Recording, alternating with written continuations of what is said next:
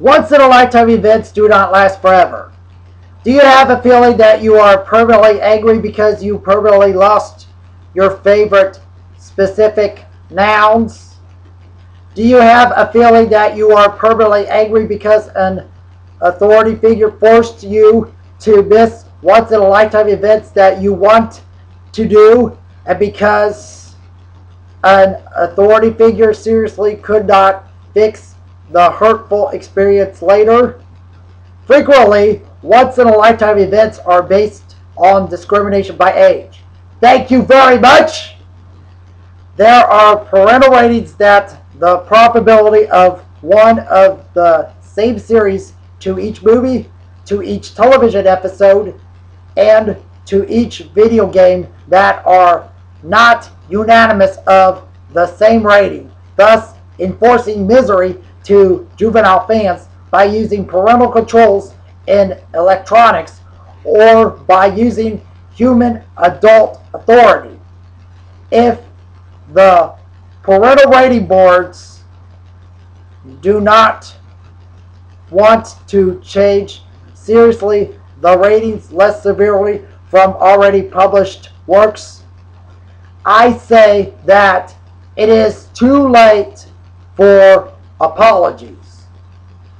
Another scenario for overdue apologies is that a juvenile cannot enter a contest or a sweepstakes that sponsors his/her favorite/favorites because a juvenile is underage.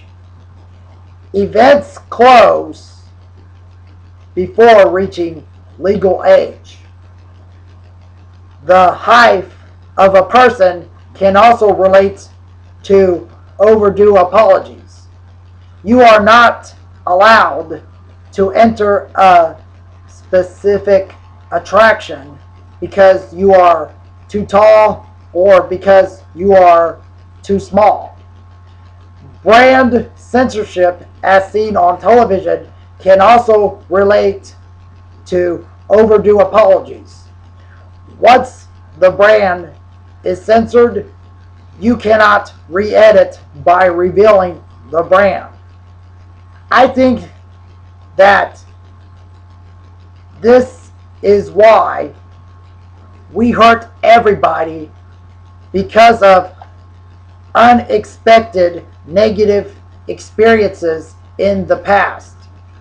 It is going to take more than an apology to fix broken hearts by other action/actions.